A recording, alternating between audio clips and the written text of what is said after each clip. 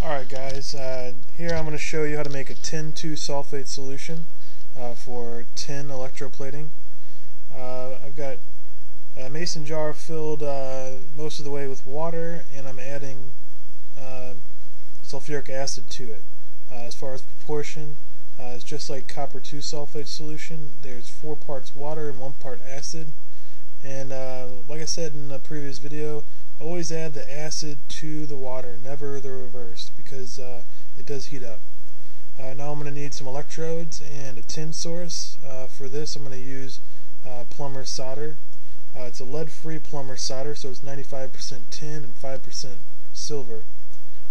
First I take one electrode and then I'm going to place along the bottom. This bottom electrode is where the tin is going to enter solution. It's going to be the cathode. It's going to hook up to the voltage source on the positive side, the red side. I'm going to make another electrode that goes along the top of, on the surface of the solution. This is going to act as the anode and connect to the black terminal, the negative. And you want to separate these so that the metallic tin that enters solution remains along the bottom and just adds to the efficiency. If you watched a previous video about copper II sulfate solution, the tin II sulfate solution is the exact same. Here we are. I have my battery charger. It's at the 6-volt setting. I tested it, and it's about 5.5 volts. I'm connecting the negative to the top electrode and the positive to the bottom electrode. As you can see, the anode or the negative terminal is, or the electrode is producing gas.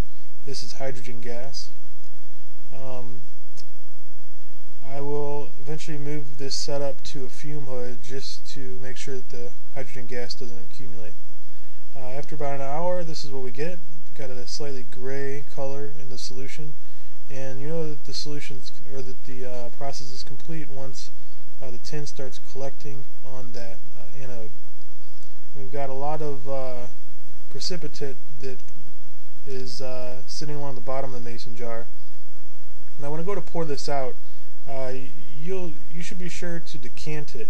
I end up pouring the whole thing out, and I regret that later when I go to electroplate, because those small chunks of sediment are going to make for an uneven electrocoat. I end up having to filter those out.